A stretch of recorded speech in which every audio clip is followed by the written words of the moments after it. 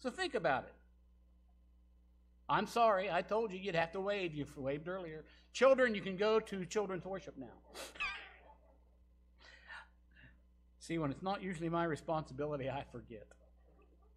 So kids, it's time to go to the children's worship now. If the kids would like to Yes. stand up, go to the children's worship right now. Right this very second. I am sorry once again. Lead the way, Marco. You're the man. All right. Why don't we just thank the children for being here today?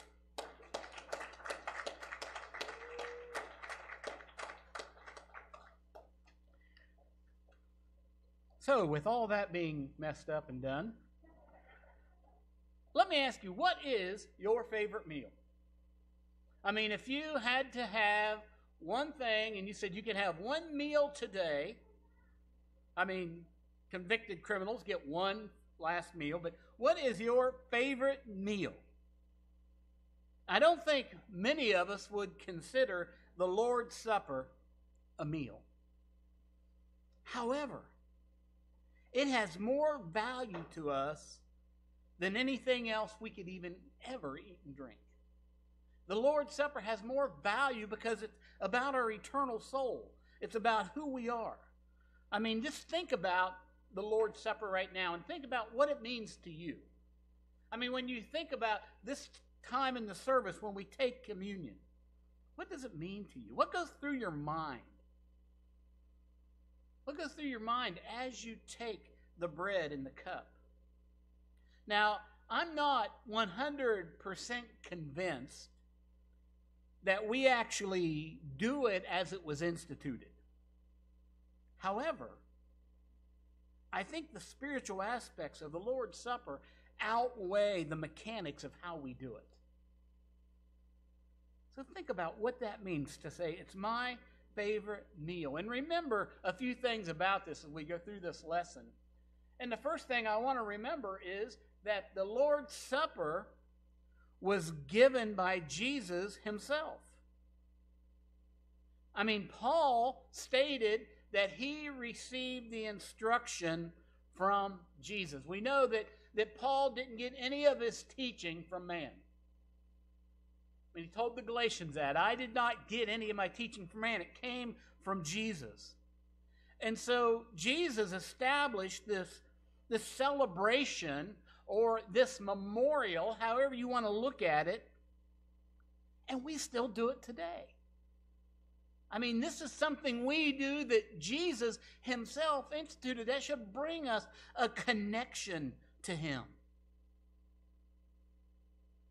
And this should help us to recall and focus on Jesus and what he was done for us. I mean, he said, take the bread. This is my body. Take the blood or the cup. This is my blood. And we think about what that means to eat the body, to drink the blood. And it sounds kind of vulgar. And John chapter 6 records how some of the disciples really had problems when Jesus was teaching this. And even people in history, they're saying cannibalism is happening in that Christian group because they would hear that, not understanding the spiritual aspects of it, not understanding what it was all about. Now, this particular celebration or memorial was established during the Passover feast. He established it while they're preparing to have the Passover. I'm not really sure. If you go back and you look at the Gospels, some say it's at the Passover, it's the night before they celebrated, but either way, it's during that time. It's during that particular time. The Passover feast was a celebration. It was a celebration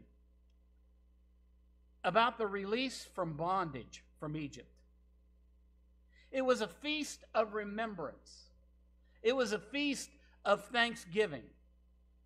Remember, the last plague was the death of the firstborn. And God told his people that you put the blood on the doorpost and then your house will be passed over and you will not lose your firstborn.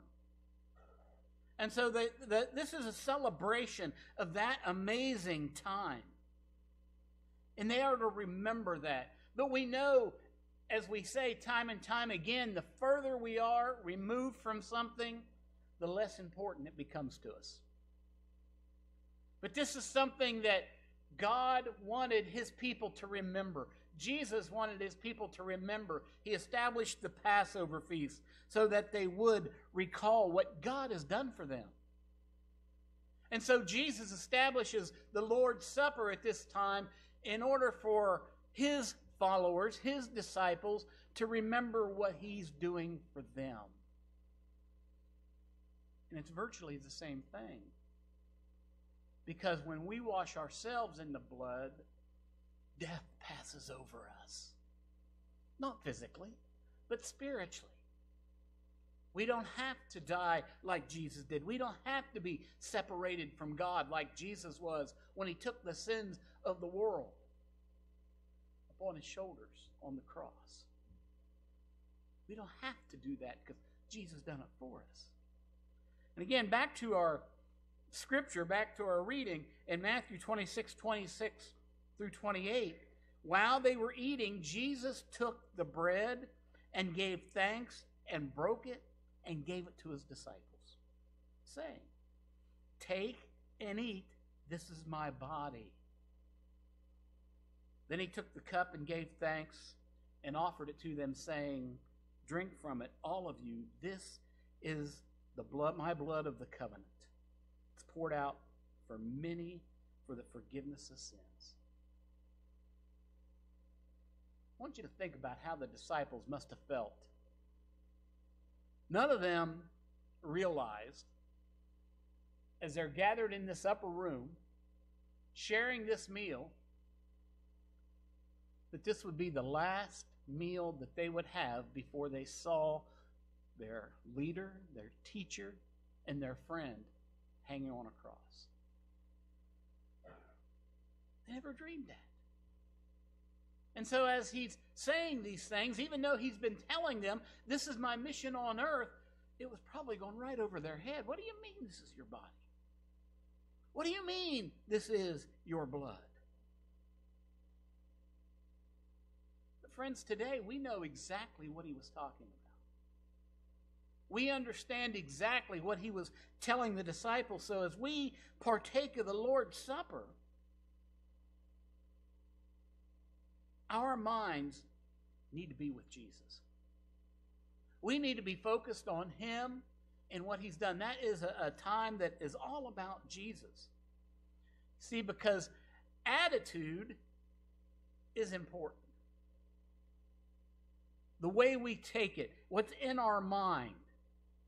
Paul condemns the Corinthian church for their taking of the Lord's Supper. In 1 Corinthians chapter 11 and verse 17, he says, "In the following directives, I have no praise for you, for your meetings do more harm than good." Well, that's a slap in the face. When you come together as a church, you're doing more harm than you're doing good. I mean, can you imagine having that told to you? You know, we may feel that anytime Christians gather, it's good. It's great.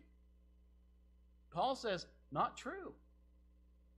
That's not true, because when you come together for a purpose, you need to allow God's direction to guide you. You know, Paul speaks of the divisions in the church. And these divisions are more than what we might call cliques today. They were more quarrels and arguments and separations, ill feelings toward one another. And so it was creating really big issues within the church. In verse 18 of 1 Corinthians 11, Paul says, "In the first place, I hear that when you come together the church, there are divisions among you, and to some extent, I believe it. Now, what we have to understand, there's always going to be divisions in the church. Keep that in mind. I mean, we're all washed in the blood. We're all saved by grace. But there's always going to be a certain amount of division because there are differences in our congregation. There's differences in who we are as people. Look at the next verse in verse 19 of 1 Corinthians chapter 11.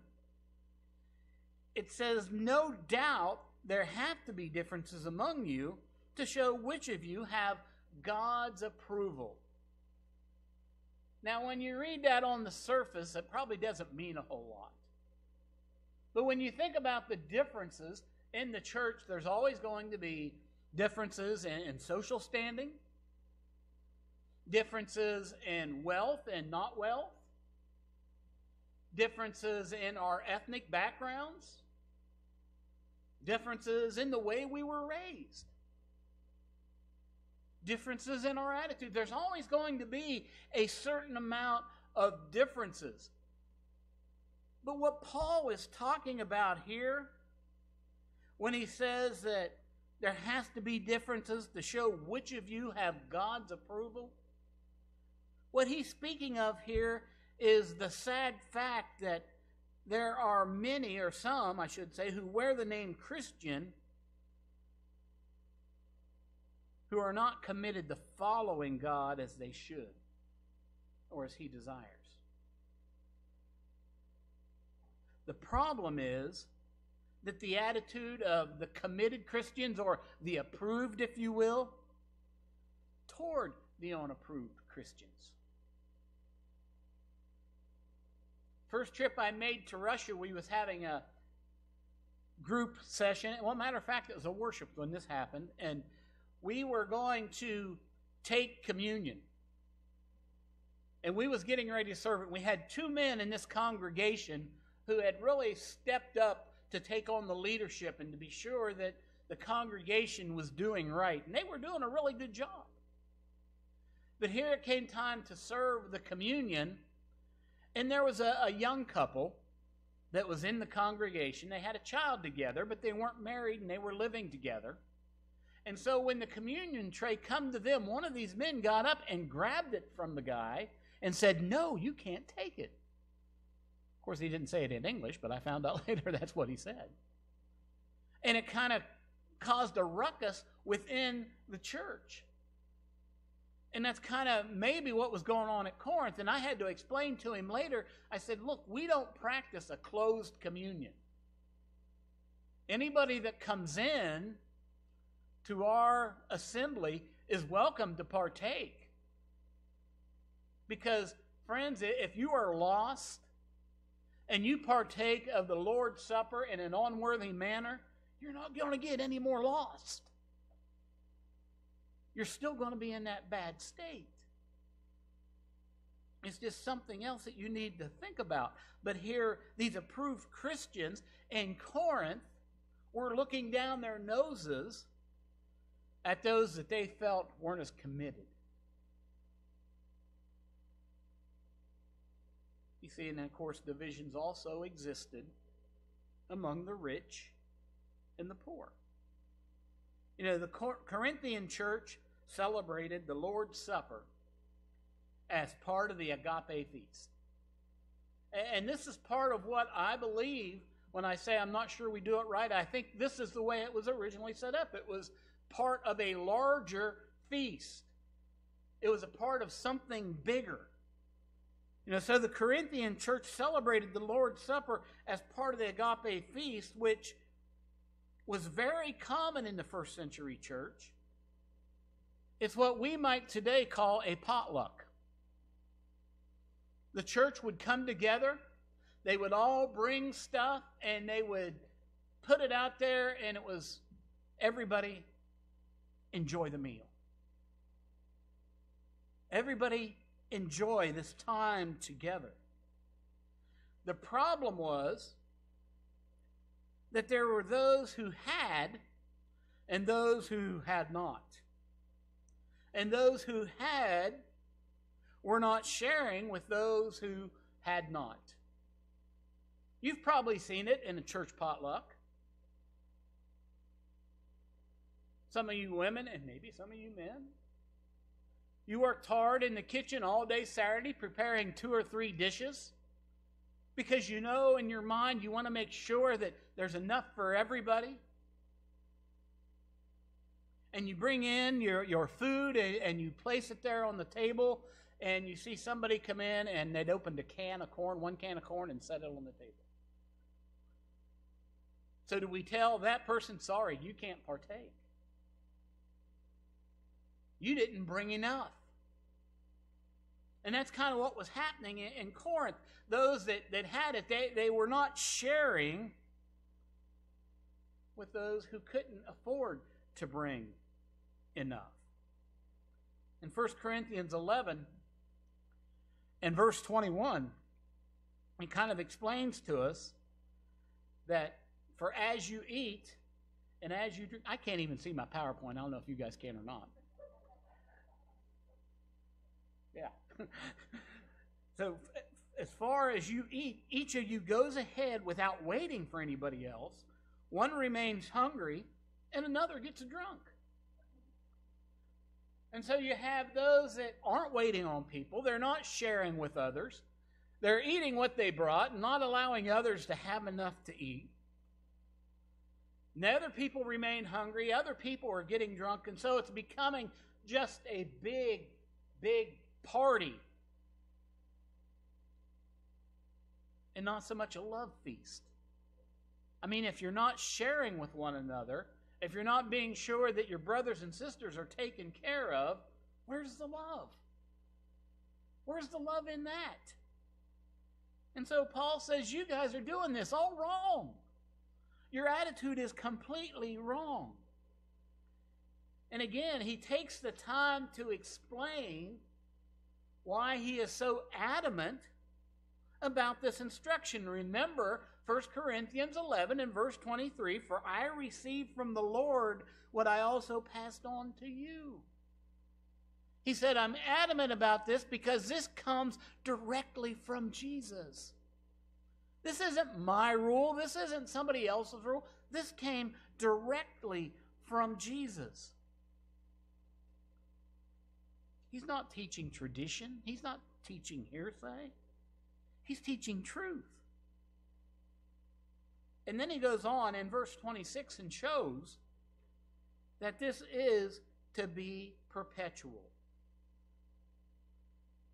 For whenever you eat this bread and drink this cup, you proclaim the Lord's death until he comes. So when do we stop taking of the Lord's Supper? When Jesus returns. We proclaim his death. We memorialize it. We remember it until he comes back. Now, this verse also has created all kinds of other issues about the Lord's Supper, which we don't have time to get into today. But one of the issues is, well, can you take it just whenever you want? And that's one of the issues. Because it says for whenever. I mean, we have particular verses that lead us to believe that we do it on the Lord's Day, on the first day of the week, every first day of the week. And we talked about that Wednesday night, so we won't get into it again here this morning. But we look at what the Lord's Supper is all about. You know, it's more than just about taking that little piece of bread and that little bit of juice and drinking it. It's about remembering Jesus on the cross. Remembering that he died for us. And proclaiming, we believe he's coming back. He's coming back to take us with him. And we proclaim that until he returns. And as we kind of alluded to earlier, self-examination is necessary. And Paul expresses the importance of self-examination when taking the Lord's Supper. In 1 Corinthians chapter 11 and verse 28, he says, a man ought to examine himself before he eats of the bread and drinks of the cup. Because this is a very solemn celebration. It's a solemn memorial. Because it's not just about doing what everybody else is doing. It's about doing it because of your heart. It's about doing it to remember and to know that you're right with God. You know, this is a time, if there is any time, to be sure your conscience is clear before God. And I know Christians who have refused to partake of the Lord's Supper because they'll say, I've got sin in my life. Friends, Christians, brothers and sisters, we can confess our sins before God before we receive the supper. I mean, if we're sitting here and we know that there's something in our life, we can confess our sins. And even if we have something with another brother or sister, we can get up during that time and we can make it right. If it's bothering our conscience that bad. You know, Satan often tries to rob us of this great moment we have in our worship by telling us we're not worthy. By telling us, you can't do this. You're not perfect. But remember what John said in 1 John chapter 1 and verse 9. If we confess our sins, he is faithful and just and will forgive us our sins and purify us from all unrighteousness. If we confess our sins. That's all he says. If we confess our sins. And we don't have to be in a certain place to do that. There's not a certain time. John doesn't say if you go to the preacher or one of the elders and confess your sin before service to start, you're fine. He says, if you confess your sins, God is going to be faithful and forgive you. He's going to purify you. And so we need to remember that, because we need to remember how important the Lord's Supper is and what it means to us as Christians. You know, so it's very important to recognize what the Lord's Supper is. In 1 Corinthians chapter 11 and verse 29, Paul goes on and says, for anyone who eats and drinks without recognizing the body of the Lord eats and drinks judgment on himself. Remember, we talked about how important attitude was. And Paul here's saying, if you're just going through the motions, it's not a good thing. You need to be recognizing what it is. It is the body of Christ. It is the blood of Christ. There's a distinct purpose for the Lord's Supper in worship. It's not just something we do to tick a box. It has a distinct purpose, and it's important to us to help us recall that we are saved by the blood of Jesus. That he loved us so much that he gave himself. And those sins that we drag around, we can let them go because he took him with him to the cross. He took them away. We need to understand that this is a memorial in what it represents. And that, like we said earlier, we're proclaiming that I believe with every fiber of my being, Jesus is coming back. And I'm going to do this to remind myself and to proclaim that until he does, or until he calls me home, whichever comes first. But if I go home before he comes back, those Christians to follow me continue to do this until he returns. Friends, we are responsible for doing it right. I mean, Paul goes on in this passage and he says that many of you are sick and weak and fallen asleep or died because of their failure to understand the Lord's Supper. I mean, have we ever thought about it being that serious? He said, many of you are struggling like that because your heart's in the wrong place. Your attitude isn't correct.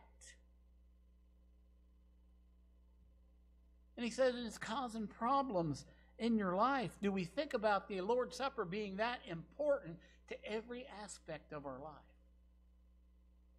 See, as I said, it goes far beyond a meal that we eat, far beyond anything common. The Lord's Supper affects everything we do, every part of our life. Notice what Paul says in 1 Corinthians 11 in verse 31. He says, but if we judged ourselves, we would not come under judgment. That's a verse you don't always hear when people are talking about these. They don't think about that. But if we judged ourselves, we would not come under judgment. Because we know what's right. We know what's wrong. We know the attitude we should have. And Paul says if you examine yourself, if you judge yourself, you'll understand, okay, this is the right attitude, this is the wrong attitude. This is the right understanding, this is the wrong understanding.